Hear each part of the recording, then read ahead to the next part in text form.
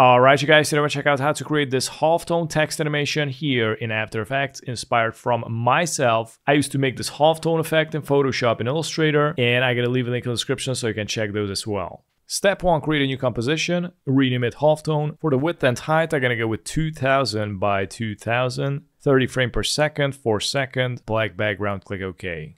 Select the type tool, I'm going to type in the letter M. Let's arrange it to the center. So the size of the letter M should fit 3 times on the artboard, exactly like this. So when you're going to write a text, make sure that it's going to be somewhere around in this dimension. I'm also going to go to the composition, right click, new, select solid, rename it as background, black background, click OK. And drag it under the text, select both layers, right click, pre-comp, type in text, click OK. Let's go back into comp, right click, new, solid, rename it as blur comp. Let's click OK. Let's go to effects and presets, type in 4 color gradient, drag it on the blur comp, and let's go and recolor the first 2 color to white and the second one as well, and the third and the fourth is going to be black. And I'm going to go to the blur comp and uncheck it, make it invisible, a right click, new, and select adjustment layer. Let's rename it blur. Go to effects and presets, type in compound blur, and let's go and drag it on the blur layer. Let's go back to effects and presets, type in camera lens blur, and drag it under the compound blur. Now first we're going to go to the compound blur and make sure to change the blur layer to blur comp, source, effects and masks. And now let's go to compound lens blur, and we're going to do the same thing at the layer, change it to blur comp, source, effects and masks. I'm going to go back to the compound blur, I'm going to change this to 100, maximum blur. Let's go to camera lens blur, and I'm going to change the blur radius to 60. So this is pretty much it. I'm going to zoom in, and I'm going to go back to the blur comp, select it, and let's go to the 4 color gradient, click on the text here on the title, and I'm going to zoom out and check this out. We got these 4 circles. So if I'm going to bring it in, it is going to make this area more blurry. And if I'm going to bring the bottom dot here in, which is basically the black, it is going to make the letter sharp in this area.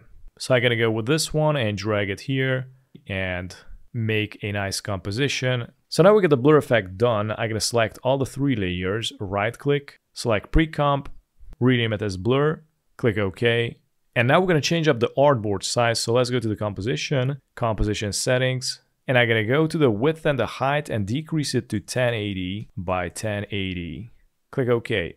So it's going to look something like this. And I'm going to go to the comp, right click, new, select the adjustment layer, right click, rename, halftone.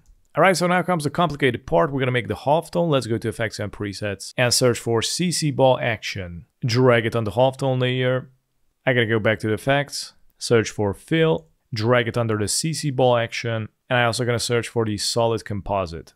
Drag it under the fill. I'm going to make the fill white, and I'm going to go to the solid composite. I'm going to change it to black. Click OK. Let's go to the CC ball action, and I'm going to go to the grid spacing, increase it. I'm going to go to 12, and the ball size is going to be 26. All right, so now we're going to need to rotate the halftone. So let's go to the effects and presets, type in transform.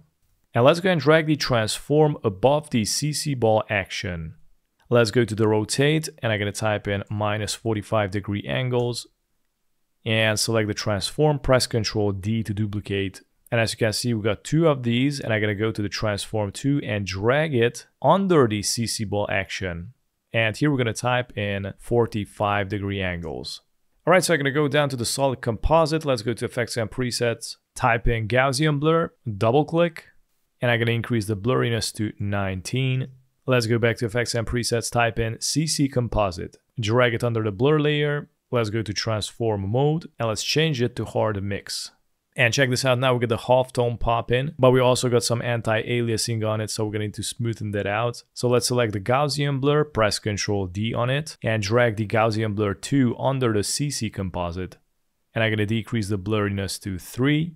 Let's go to effects and presets, search for noise, and drag it under the Gaussian blur 2, and I'm going to decrease it to 26. And check this out, this is how you make this halftone effect here in After Effects. Also, if you want to animate it, you can go back to the blur, double click, select the blur comp, and make sure to click on 4 color gradient so you can see these dots. And all you need to do is activate the 0.1 stopwatch, 2, 3, and 4. And I'm going to bring this to the first second and just move this circle around. And as you can see, it is going to animate it. And you go back to the halftone comp, hit play, and that's how you make halftone text effect here in After Effects. Thanks for watching.